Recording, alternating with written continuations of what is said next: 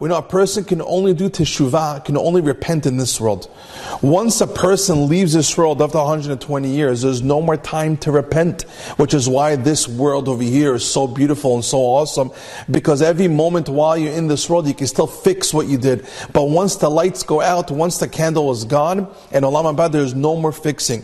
Which is why a person should utilize every day that Hashem gave him to do teshuvah and repent. But once a person leaves this world, the way you left, that's how you're going to stay in the next world. Which means, let's say a person in this world, the way the Sfarim begin down, always cursed. Person always had nivel peh. La'atid lavo is also going to have nivul peh. He's also going to curse in the next world until everything fixes up. You know, there's a famous story from Rav Elechanan Wasserman. There was a famous Dibuk in the time of the Chofetz Chaim in Radin. A Dibuk in English, I don't know how to say it, figure it out. But a Dibuk is basically a lost soul who left this world, who enters a human body while they're alive in this world and bothers them. It exists. So the famous story with the Chofetz Chaim and the Dibuk was that there was a Dibuk in a lady in the city of Radin. Some neshama entered her that was roaming around the world. Some soul entered her body and bothered her. And her stomach was going up and down and making weird noises and hand motions. Very scary stuff. So all the rabbis in the town got into one room, and one of them was Rav Elechanan Wasserman. The Chofetz Chaim wasn't there yet. And they asked the Dibuk, they asked this neshama coming from this lady's body, they asked her, they had a conversation with this soul that was roaming around.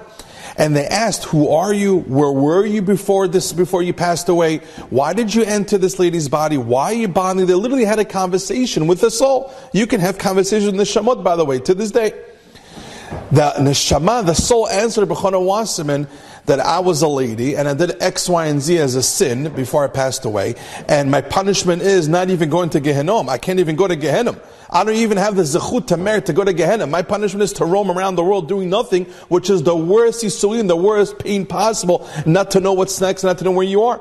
Going to Gehenom as a zechut could erase your averot to become a different type of soul. But my sin was so bad that even going to Gehenom right now, I don't even have the merit to go to it. I'm just roaming around and it's extremely painful.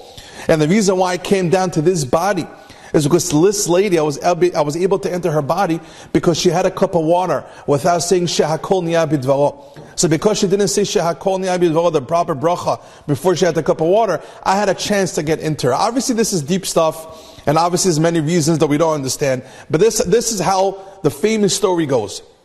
Suddenly, the soul that Rav Elechanan Wasserman started having a conversation with started cursing like nivul peh. They didn't specify what type of curses in the story, but they said there was nivul peh. And Rav Elechanan asked the soul, asked the neshama, why are you cursing?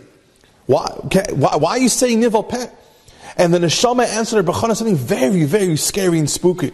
He says, what do you mean? I always cursed my whole life. He tells, yeah, but right now you went to the next world. Why are you still cursing? You know it's disgusting.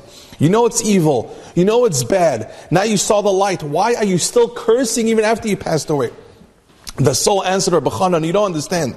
Once you leave this world, you stay the way you are even afterwards. You don't change. You don't change unless you go to Gehenom and it erases everything from a person. But you are who you are when you pass away. So I'm still cursing because I cursed even while I was alive, and I did not do teshuvah. I didn't repent before I passed away.